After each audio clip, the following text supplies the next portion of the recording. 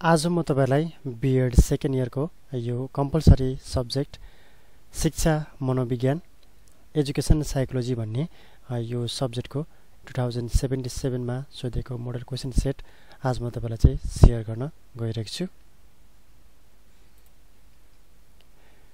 यहाँ तपाईहरु हेर्न सक्नुहुन्छ सुरुमा चाहिँ यहाँनिर अब्जेक्टिभ क्वेशन रहेको छ।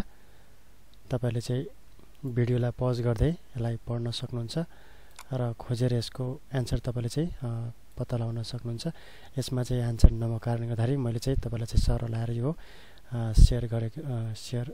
शेयर गर्छु। तपाईले चाहिँ भिडियोलाई पज गर्दै पढ्नु होला। तपाईले यो 5 नम्बरसम्म पढ्नुहोस्।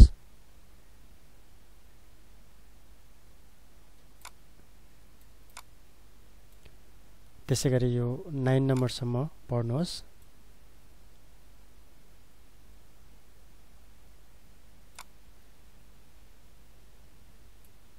त्यसैगरी यो 12 नम्बरसम्म पढ्नुहोस्।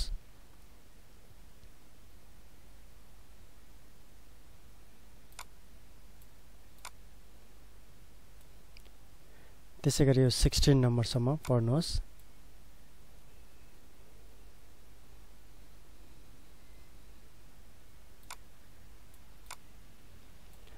त्यसैगरी यो 20 नम्बरसम्म पढ्नुहोस्।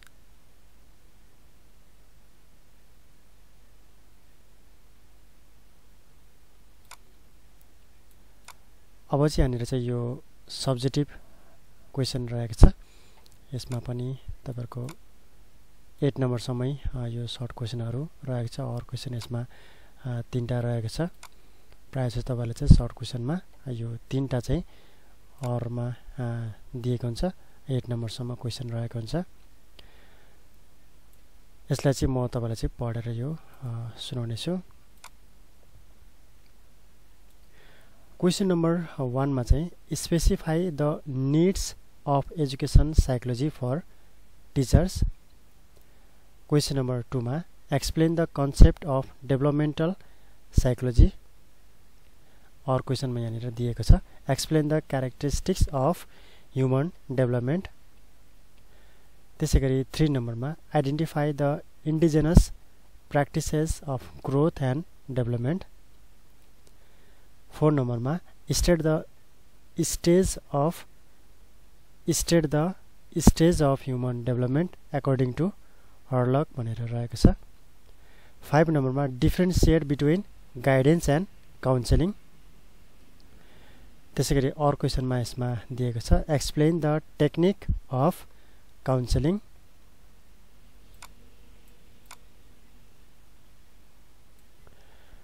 त्यसैगरी 6 नम्बरमा explain the experimental प्याराडिजम of प्याभलोभ्स classical conditioning learning. 7 नम्बरमा explain the concept and causes of forgetting. और क्वेशनमा यहाँनिर दिएको छ explain the main theories of transfer of learning भनेर रहेको छ। त्यसैगरी 8 नम्बरमा explain the phases of skill learning. यो चाहिँ 8वटा क्वेशनहरु रहेको छ र 8 अरु यो 3टा रहेको छ। यो पनि तपाईले चाहिँ प्र्याक्टिस गर्न सक्नुहुन्छ। त्यसैगरी लङ क्वेशनमा चाहिँ यहाँनिर 9 नम्बरमा explain the educational implications of बिहेभियरिजम कग्निटिभिजम and कन्स्ट्रक्टिभिजम भनेर रहेको छ। Explain the educational implications of बिहेभियरिजम कग्निटिभिजम and कन्स्ट्रक्टिभिजम। और क्वेशनमा यसमा दिएको छ describe the role of teacher in students motivating in the classroom भनेर रहेको छ। The role of teacher in students motivating in the classroom. त्यसैगरी 10 नम्बरमा identify and explain the main developmental issues in human development भनेर यो long क्वेशनमा रहेको छ। यो चाहिँ तपाईले चाहिँ प्र्याक्टिस गर्न सक्नुहुन्छ। सबै क्वेशनहरुलाई तपाईले चाहिँ प्र्याक्टिस गर्नुस्। मेन पोइन्टहरु तपाईले चाहिँ याद गर्नुस् र त्यसपछि एक्सप्लेन गर्न चाहिँ सक्नुहुन्छ। यो चाहिँ रहेको थियो 2077 मा सोधेको मोडल क्वेशन सेट मैले तपाईलाई चाहिँ शेयर गरे। तपाईले चाहिँ यो प्र्याक्टिस गर्न सक्नुहुन्छ।